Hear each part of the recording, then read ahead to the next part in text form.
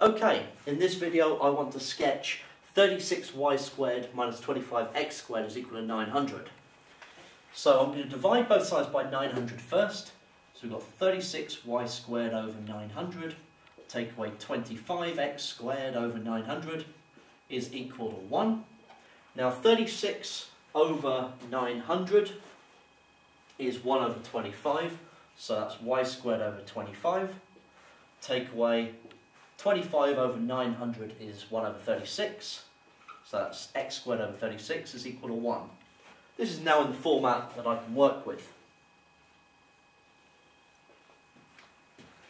So, when x is 0, y is going to be plus or minus 25.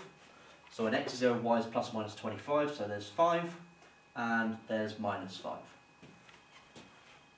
Now I also want to find the equations of the asymptotes. So that's coming from the formula x over a is equal to plus or minus y over b. That's the one that's in the formula booklet. Now a is 6 and b is 5. So x over 6 is equal to plus or minus y over 5. So that means that y is equal to plus or minus 5/6 x. Okay, so it's almost 1, not quite.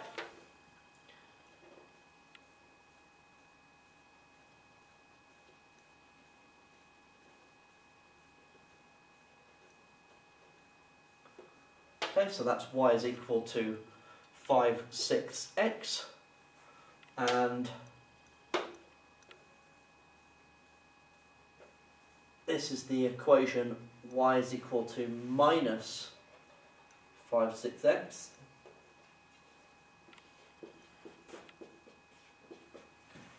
So draw the asymptotes first.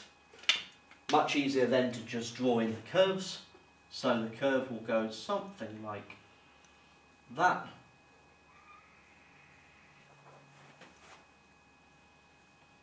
Down here something like that, and that. Okay, so that is the hyperbola that I've been asked to draw.